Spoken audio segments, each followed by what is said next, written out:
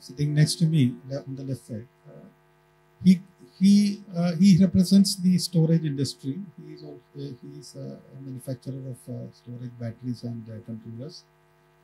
Anyway, the grid schemes which are envisaged also includes off-grid systems with storages. So how does it complement the government's vision of taking these targets to 38,000 megawatt? How does it help? Good evening, team. Myself Raj Kiran, and I am representing Turn On Energy Private Limited. And our company director name is Mr. Manoj. I am representing all of them at once. So we are manufacturers of energy storage devices, where in advanced state we are not using lead acid batteries or lithium ion. We are going futuristic with help of lithium ferrophosphate, where we could able to provide 10 years of warranty in the product, because off-grid system required very efficient storage systems. We strongly believe that lithium ferrophosphate is the only solution to store the energies. Coming forward with that, we can help residentials, industrials, and also commercial backups, and to store the solar energy from 1 kilowatt to 200 kilowatt efficiently. And we have few series pattern where PWM is there, MPPT is there, where we are suggesting PWM for residential and also MPPT for commercial. All our products come under Bajaj, where it comes with lifestyle EMI options. And coming forward, our product, the backup time can be increased based on the client's requirement. And about the technical knowledge, I am not into purely technical, so I am not the right person to speak about. But for the commercial aspect, we have developed pan-India. We are right now in including Rajasthan and also Punjab, and we are exporting to 3 countries as of now. So you have any other things? You touched upon the crucial point. One of the key objective, as I mentioned, in the operational maintenance of the system is monitoring key performance indicators of the system. Manoj sir, what according to you, can you put 3 KPIs? Can you just identify 3 important KPIs to be followed in a solar power plant? Majorly, the 3 key performance indicators. One is the power quality, and second one is definitely the performance ratio, and third one obviously the deterioration of the if you talk about the solar module, the deterioration also considered as one of the key performance indicators. When we talk about the power quality, obviously there are a lot of challenges we faced in the initial stages, because the filter boards were the major culprits in the initial stages. The grid connected inverters were having issues with the power qualities. DC injection was on the higher level. Now after many years of struggling, even I would say the EPC players were the key people who highlighted these issues with the manufacturers, and somehow many of the manufacturers could able to tackle the power quality issues, and now almost everywhere the stability have come in. And the second option, definitely the performance ratio. Obviously the performance is based on the solar modules. Even the solar modules, the first 1 year of deterioration is also a major concern. Even in my experience, I have seen the first year itself, after the installation, the first year itself, some of the modules have been deteriorated beyond the expected level or beyond the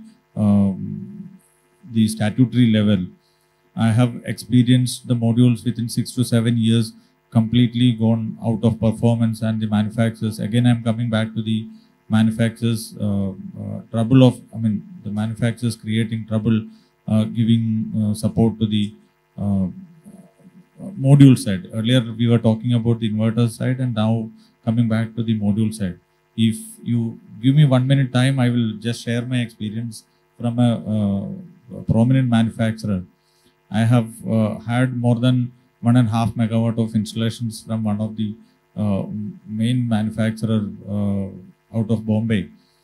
And after 7 years, the module have degraded or majority of the module started giving earth leakage. When the rainy season comes in, the modules are started showing the earth leakage and the inverter get tripped. The module manufacturer have come in. We after repeated requests, the module manufacturer sent their technician and they found out that the module is faulty. And now it's not on one single site. I have sites from Kasaragod to Trivandrum. There are around 7 to 8 sites for having the similar problem. And I had almost 6 months repeated fight with the manufacturer, and manufacturer put a condition saying that we will not be able to give any service at the site. You have to send the module back to our factory. We either will service the module and send it back to you, or maybe replace it. After 7 months of fight, even legal and all, I had to surrender because I had to face being an EPC player, front end to the customer. I have to support my customer. From my pocket, I spent my money and I sent 1 truckload of module, which been removed from 8 different sites. 2 sites from Kasaragod, 2 from Alapi, 1 from Trivandrum, and 2 sites from Thrissur from my headquarters. So these were I had to send it, and yesterday the module have reached their factory. I don't know what they are going to service the module, whether they are going to send it back. Again, we are facing these kind of challenges. I think those who are in the industry for quite long time all going to face these challenges. We as EPC players will definitely have to make sure that the terms and conditions of service, as Sivaram sir rightly pointed out, that we have to give service for 25 years. Solar modules is warranted for 25 years, performance warranty and manufacturing warranty for 10 years and 15 years. How long these companies will support us, that is a big challenge. We as EPC players are get sandwiched in between the customer and the OEMs. Definitely we need to look into that also. So where the industry unity is really needed. I have pointed out this issue with the concerned authority in MNRE also. MNRE said you're right, the reasons, and we will support. And I don't think so they will be able to give any support further. So this is again a major issue regarding the module side. I don't think so. I really don't know. People are on the backside. The exhibitors or the manufacturers or the distributors will be able to give this kind of, really they will be able to support the industry. Thank you. Thank you, Manoj. Those are really a painful story. We heard a painful story from Manoj. Satish sir, I have a small question to you. India has around 7,500 megawatt of rooftop systems. More than half of it is being operated under RESCO model. I'm sure you are aware of that fact. Our capex model is not even half of it. But unfortunately, in Kerala, we don't have RESCO models. It's not popular in our part of the country. What exactly could be the reason? Because I feel personally, one of the challenges, even for a 5-year warranty, you are failing to meet your obligation. So how you will run the plan for 25 years or whatever be the term of the PPA, 20 years, is a real challenge. So is that the only one issue, or is there any other issue for the non-growth of RESCO model in Kerala? Actually, here all the solar developers, they are in one dilemma, because we actually, the EPC contractors, we are not able to educate the people what is RESCO model and all the other installations. So we somebody want to invest the solar segment, they want to give a correct picture with a uh, that margin what they are earnings in the lifelong. So they want to invest their own financial capacity. That is the main reason in Kerala. I think so. I would like to add one or 2 points onto it. See, when we talk about the RESCO model or OPEX model projects, it's really a financial engineering. Really, the RESCO or OPEX model business is a financial engineering. Kerala, we have seen a lot of industries. We don't have investors, and the financial institution support to the RESCO model project. When we compare the North Indian market, there are all the banks like SBI or Punjab National Bank or any banks. The banks are more liberal and they are ready to support the project. I have an experience when I approached Punjab National Bank with the central PWD's one RESCO model project work order in my hand, which was at that time under SECI scheme. When I approached Punjab National Bank, when the Punjab National Bank fund was supported by Asian Development Bank, the bank official was reluctant to talk to me even because they said this project is not viable. But for the similar projects, the same Punjab National Bank in Maharashtra and in northern states, they were supporting the funds. So the financial difficulties is the major challenge because in the banking sector also incompetent authorities are sitting here.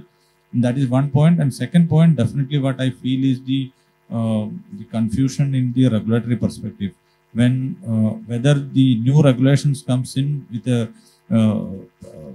retrospective effect or perspective effect. If RESCO model project is installed and tomorrow the gross metering is coming in, definitely the RESCO company will get into trouble. That is what another issue, because the confusion whether the stability on the policy is confusing. That is what. You mean the threat of gross metering is affecting the RESCO model growth? That's another valid point. Thank you for that point. You want to add something? Thank you. I would like to add one more point regarding RESCO model, because we were the channel partner for Hero Future Release later before for doing RESCO projects in South India. But majority issues we have faced that when we are going to install 1 megawatt project for RESCO operations, we don't have enough rooftop space for installing the system.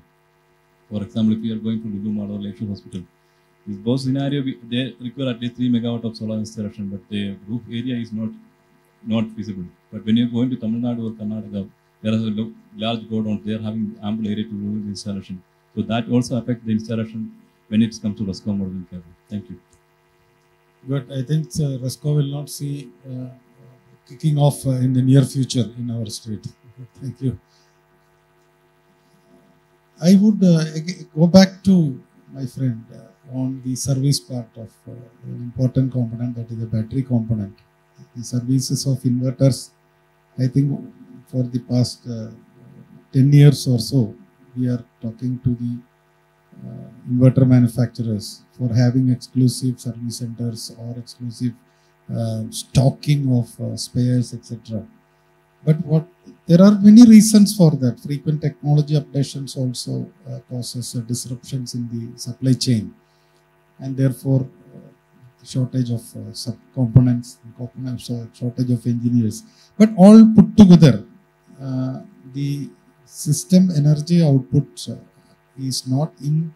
It does not commensurate the actual installation capacity which has been discussed. When we say 700 megawatt is installed, we don't get corresponding energy. If you look at the reasons, it is primarily the lack of the maintenance and service supports.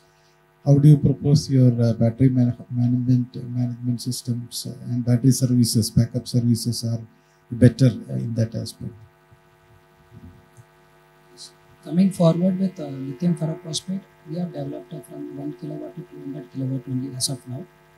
And for the battery protection, we have kept a fuse system. 40 amps car fuse is enough to protect the unit if there is an overload or any load related issues. If the battery misbehaves, the protection systems activate and automatic fuse systems are there to protect.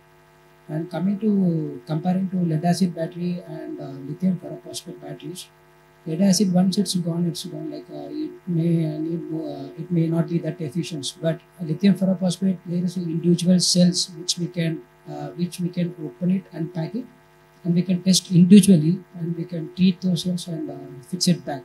And coming forward with that, lithium ferrophosphate is highly efficient than lead acid battery, and that can give you a output.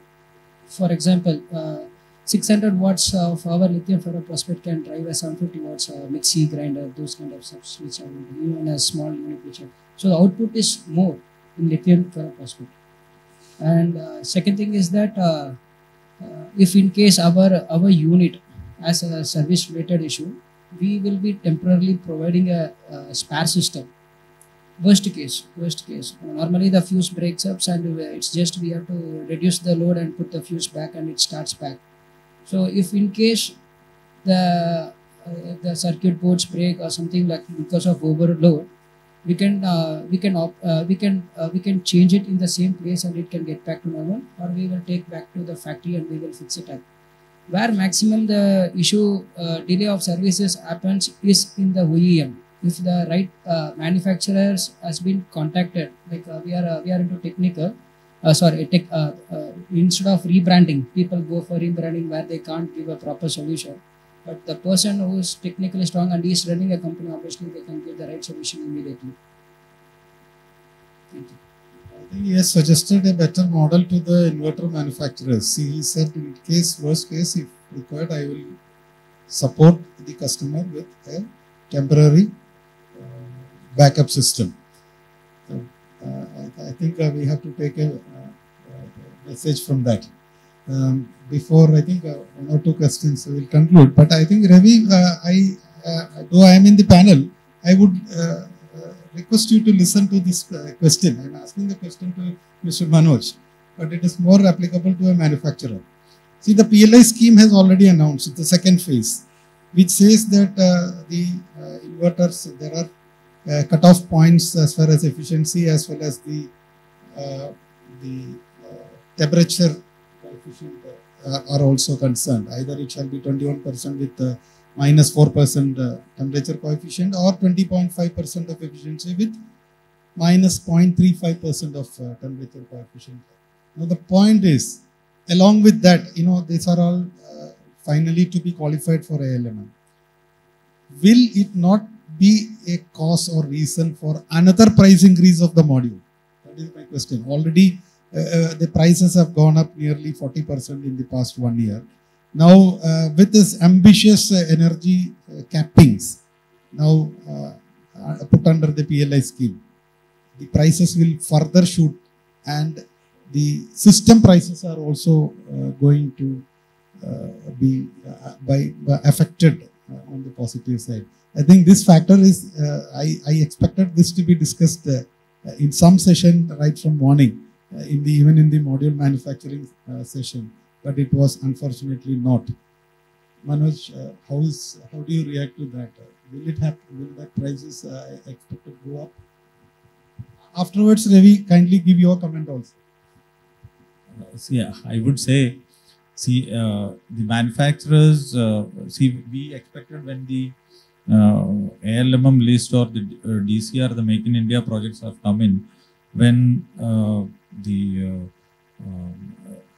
customs duty have been increased, we expected that module prices, at least the Indian made module prices, have been going to settle somewhere, or it will not increase, or it may the imported modules have been the higher price modules, and the Indian modules prices will reduce. But unfortunately, the trend happened in a different way. See, what I have seen is the all Indian manufacturers are increasing the price.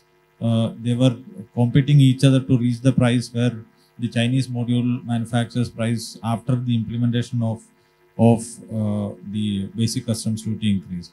So what the new PLI scheme with the additional qualification requirements will definitely, the manufacturers will increase the price, and that will definitely going to put the burden on the EPCs, because the EPC's bottom line is always fixed with the tendering process or maybe the benchmark pricing or something in the broader spectrum. Maybe if you talk about the premium market or any XYZ market, there is only 20% market is considered as the premium or ultra premium.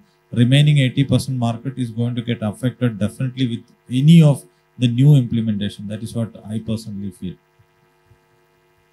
I think the bottom line is that let's get ready for another price increase once this PLI scheme is completed.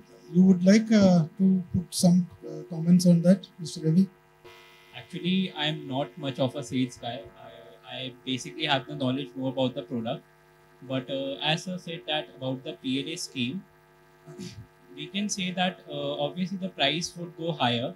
But once the market is constant, like once we have achieved it, then we think that we can stabilize our price, and the price would be at that time would be constant. Because as of now, we are also planning to launch DCR modules in the end of this December. So I think as per the technology, as per the market research, the prices for the DCR module will rise initially, but it will become constant at some point. Thank you. Thank you, Ravi.